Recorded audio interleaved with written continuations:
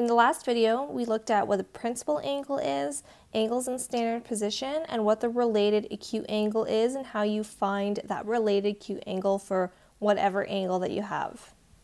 And that will all be extremely important when we start evaluating primary trig ratios for angles between 0 degrees and 360 degrees. But first we got to learn about the unit circle. So here we have our unit circle. It's centered at the origin and it's a unit circle because the radius is 1 unit of measure. So we can identify these 4 points here.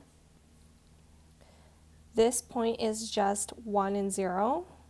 The point at the top is 0 and 1. The point at the left is -1 and 0. And the point right at the bottom is 0 and -1. So those are 4 known coordinates. But what if I drew another point, and I'll pick the first quadrant here,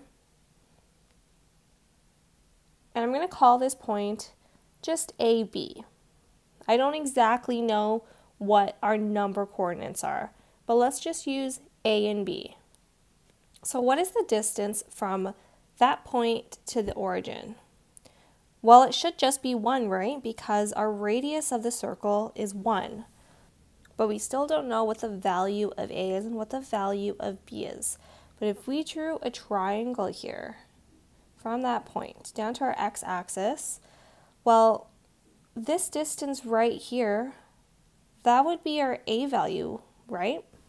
Well, it should be, because A should be the x-coordinate, and this line, if you draw it vertically going down towards the x-axis, this would be our x-coordinate.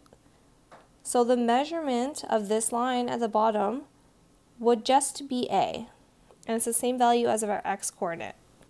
And what about our y-coordinate? Well, this B is just our y-coordinate, so that means if we drew a line towards the y-axis, well, this distance, or this distance in our triangle, that's just B.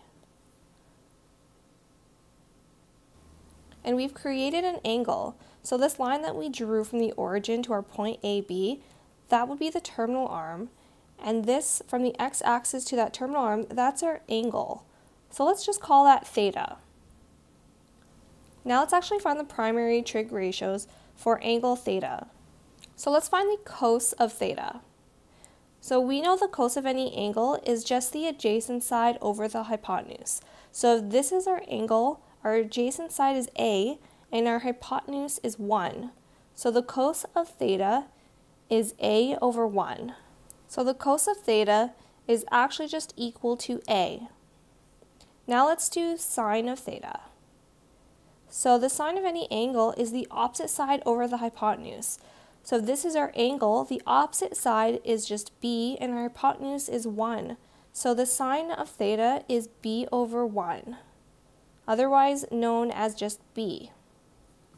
Okay, well this is actually pretty interesting, because isn't A just our x-coordinate? So what does that mean? Well, the cos of theta is just the same as our x-coordinate. And isn't just B our y-coordinate? So then that just means that the sine of theta is just equal to our y-coordinate. So if we draw any angle on our Cartesian plane and the terminal arm crosses through our unit circle, that point where it intersects that unit circle, that point AB, it's actually the same thing as the point cos theta and sine theta. And that's because the cosine of theta is equal to our x-coordinate and the sine of theta is our y-coordinate. And that's when we draw an angle on the unit circle. Now let's find out what tan theta is equal to. So we know that the tan of any angle is equal to the opposite angle over the adjacent angle. So in this case, this is just equal to B over A. But isn't B equal to something? Well, B is just equal to the sine of theta. And isn't just A equal to something? A is equal to the cos of theta. So tan theta is equal to sine theta over cos theta. And didn't we actually just establish that in one of our other previous lessons? So yes, this holds true once again. Tan theta is just equal to the sine theta over cosine theta. And let's make this conclusion once again. So if we have our unit circle, any point xy on that unit circle will have specific coordinates. We know that x is equal to cos of theta. So our x coordinate is always going to be cos of theta. And our y coordinate is equal to the sine of theta. So y is always equal to sine theta. We've already learned the exact ratios for the special angles 30 degrees, 45 degrees, and 60 degrees. So what if we have the angle 30 degrees and this was on the unit circle? Our hypotenuse is equal to 1. What would be the length of this bottom side here and this side on the right? Well, isn't the bottom length the same as our x-coordinate? Our x-coordinate is equal to the cosine of theta. So what's the cosine of 30 degrees? So think about our special triangles, or even look back at your notes. We're looking for the cosine of 30 degrees, and that's actually just equal to the square root of 3 over 2. And this length right here, isn't this just the same as our y-coordinate? Our y-coordinate is the sine of 30 degrees. So what's the sine of 30 degrees? Well, if you go back to your notes or think about your special triangles, our 30, 60, 90 triangle, the sine of 30 degrees is just 1 over 2. So those are the two measurements for these sides in this triangle. Now what about this next triangle? We have a 45-degree angle here. That also means that this angle at the top is 45 degrees if this angle is 90 degrees. So our bottom side, that's just our x-coordinate, and we're looking for the cosine of 45 degrees. And thinking about our 45, 90-degree angle, the cosine of 45 degrees is just 1 over the square root of 2. And then we have our vertical side here. Well, this is our y-coordinate, and this is just the sine of 45 degrees. And the sine of 45 degrees is also 1 over the square root of 2. So those are the missing side lengths in this triangle. This is a unit circle on the Cartesian plane. We're going to need this to help us find the exact values for trig ratios for angles in between 0 degrees and 360 degrees. But first we gotta fill this thing out. So we need to start getting used to plotting angles on the Cartesian plane. So we start off with 0 degrees. At the top, this is 90 degrees. On the left, this is 180 degrees. And at the bottom, this is 270 degrees. And back at 0, this is 360 degrees. And since this is the unit circle, we know that this point is 1 and 0. Point at the top is 0 and 1. At the left, this is negative 1 and 0. And at the bottom, this is 0 and negative 1. And all of these lines are going to represent our special angles. So starting with our first quadrant, this first angle is just 30 degrees. The second angle would be 45 degrees. And then our last angle here is 60 degrees. And in the other three quadrants, these angles that are formed from the other three lines are going to be the same angles that are formed with the x-axis. So these are related acute angles. These would all be 30 degrees, 45 degrees, and 60 degrees. But that's not what the actual principal angles would be. So this angle right here, this is just 30 degrees away from 180 degrees. So you can just do 180 minus 30 degrees. So this is 150 degrees. The next one would be 180 minus 45 degrees. So that makes it 135 degrees. The next one is just 180 minus 60 degrees, and that's just equal to 120 degrees.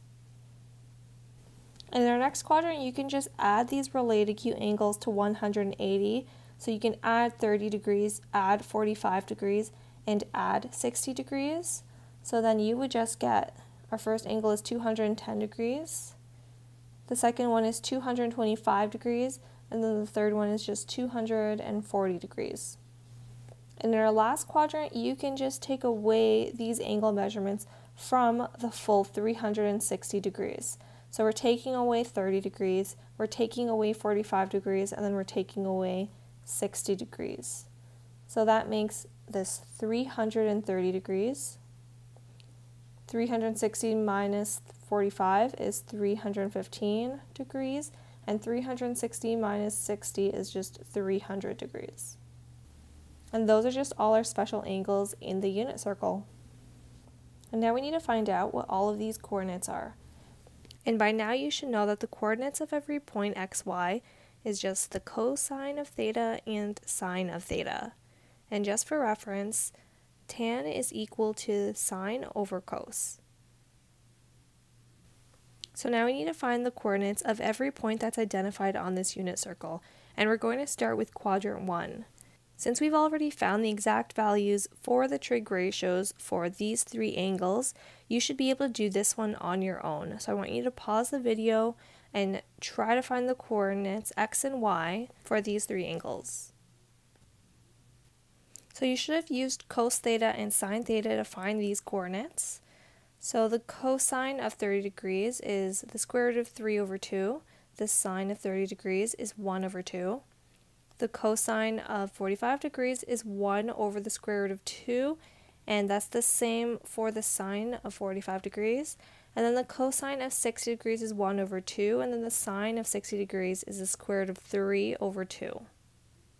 So those are all the coordinates in the first quadrant. Now let's do the second quadrant. And we can use the same method to find the coordinates of all of these points. We can just use our related acute angle. So this angle is 60 degrees, so we can still find the cosine of 60 degrees and the sine of 60 degrees. So the cosine of 60 degrees is 1 over 2, and the sine of 60 degrees is the square root of 3 over 2. And that's just like this one. But let's look at this for a moment. Where is this point actually located?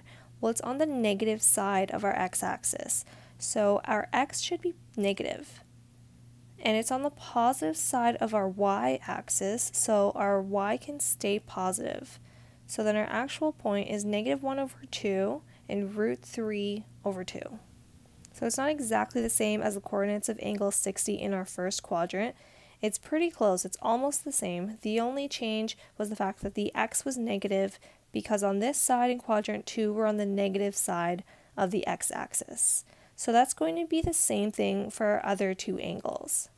So for 135 degrees, the related acute angle is 45 degrees, so we're still doing the cosine of 45 and then the sine of 45. So our coordinates would be 1 over the square root of 2 and 1 over the square root of 2, but which one is negative?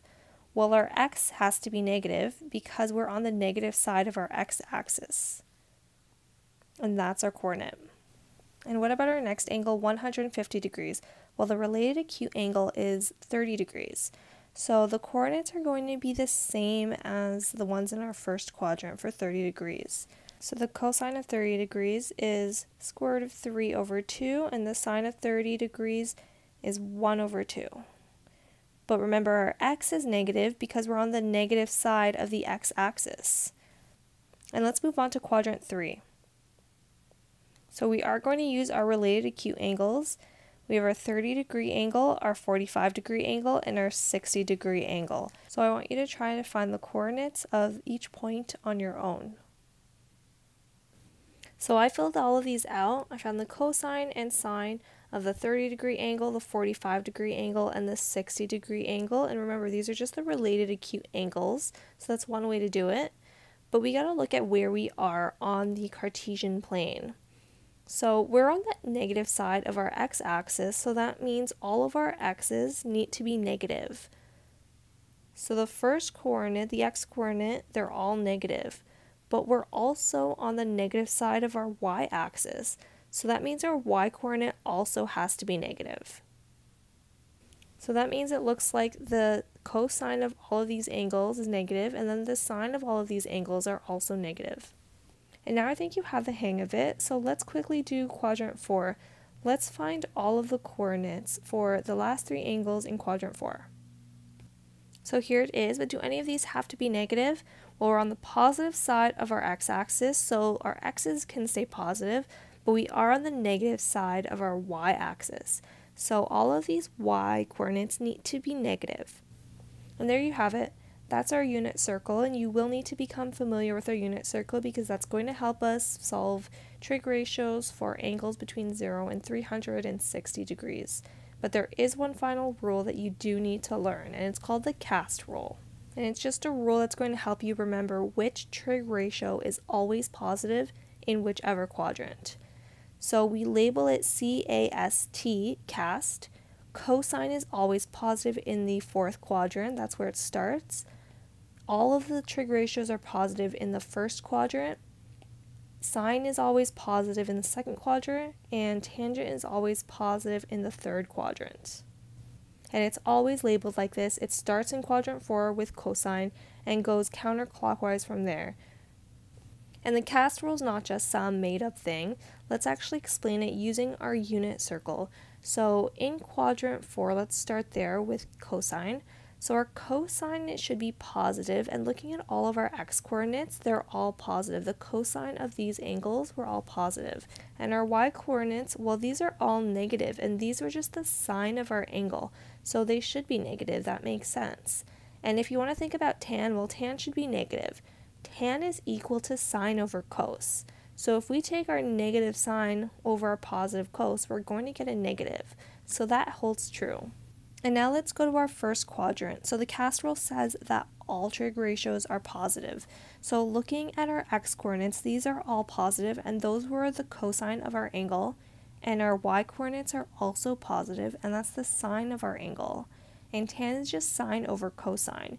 Since we have a positive over positive, tan is also positive. And in our second quadrant, the cast rule says that only sine should be positive. Well, looking at our x-coordinate, this was cosine. All of our x-coordinates were negative, and our sine, our y-coordinates, are positive. But let's look at tan. Tan is always sine over cos. Well, in this case, if we have a positive over negative, our tan ratios would be negative. So this holds true for the second quadrant. And finally, we have our third quadrant, and the cast rule says that the tan ratio is the only one that's going to be positive in this third quadrant. So looking at our coordinates here, our x's and y's, so cosine and our sine of our angle, they're all negative. So that means tan should be positive, because if we have sine over cos, a negative over a negative, we're going to get a positive. So the tan ratio is always positive in the third quadrant. And there you have it. That's the unit circle and the cast rule. For some people, I know it's a lot to take in all at once, so you might have to rewatch the whole thing one more time without any distractions, but it is real important to have that understanding of the unit circle and how to apply the cast rule so that you can start solving some problems. So in the next video, we will be working on some examples, and this should actually help you hopefully reinforce that understanding on the unit circle and the cast rule.